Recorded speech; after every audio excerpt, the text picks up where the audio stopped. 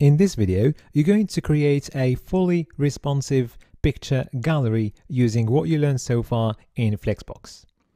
So your gallery is going to consist of a few columns where your pictures are going to be stacked. So the width of the container is going to affect how many columns are going to be inside your container. So if the container becomes too small, then you're going to have only one column with your pictures stacked one on top of the other. And if you increase the width of the container, then you're going to have 2 columns, then 3 columns, then 4 columns. All right. So let's go ahead and build this. To save time, you can start with the starting source code, which you will find attached to the resources of this lecture. So you're going to have your index.html file where I placed all the HTML components for this project. So this includes the container, which is a div of class container. And then inside the container, I've got a few divs. Each div has got a class column and it's got images inside it. So I've got 4 divs with the class column, with each div having pictures inside it. And you've got all the images available inside the images folder. So all you need to do is download this starting source code to save time. And then inside the styling.css file, we're going to place all our styling. So to start, I added the box sizing property set to border box to make sure that all elements inside our web page account for their border and padding when it comes to setting their dimensions. And this helps to make setting the dimensions easy and clear. All right. So at the moment, we've got this container with 4 divs inside it. And inside each div, we're going to have a number of pictures. So the pictures at the moment, they show the same width. And the reason behind that is that the dimensions of the pictures are all about 640 pixels. And that's why you see the same width for all pictures. But you can use any picture of any dimension and it should work just fine with this project. Because the pictures anyway are going to adjust in width later on when we place them inside the columns. Okay? And you will see how that works in a bit. So first of all, let's have a look at our final project and see what we want to achieve exactly. So you've got this big container with columns inside it. So we've got one column sitting next to the other, which looks like a flexbox with elements using the row direction, right? Okay. So what you need to do is just to go to the container and transform it to a flexbox. So that's going to be our first step. So let's go ahead and do this. So I'm going to convert the container to a flexbox by giving it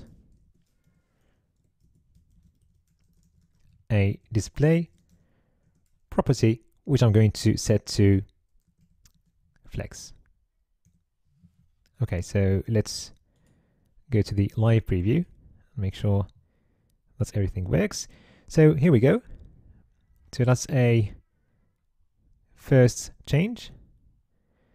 So you can see that we've got 4 columns there, but the pictures are quite big compared to our final website. In the final website, you can see that the columns occupy 1/4 of the full width of the container in a big screen like this. Well, currently they occupy almost half of the screen width. Well, the thing is, the pictures at the moment, they actually take as much space as they need to fit their original dimensions. And that's because we haven't set their width to anything so far. So what we can try first before looking at the pictures is to wrap our elements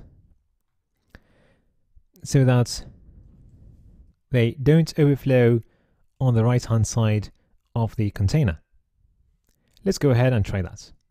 So I'm going to go to the container and set the flex wrap property to wrap. All right. So this looks better. We don't have any overflowing, but we've got only one column at the moment. Well, in reality, we still have our 4 columns there, but one is actually stacked on top of the other. Now, to make sure everything is clear, what I'm going to do, I'm going to give each column a background color so that we can see what's happening really. But before we do that, let's just change the content of our columns to something really simple for now. So I'm going to place one letter inside each column and let's see what we've got. So these are our columns. Let's give each one a background color. So let's select the first column. So I'm going to go to the column class, and then I'm going to use the nth child like this to select the first column and give it a background color of a sky blue, for example. Here we go. Let's select the second column and give it a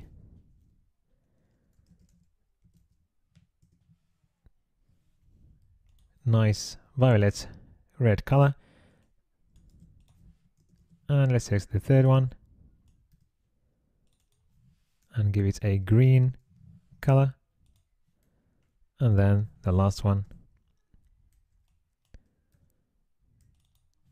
and give it a light coral color, for example.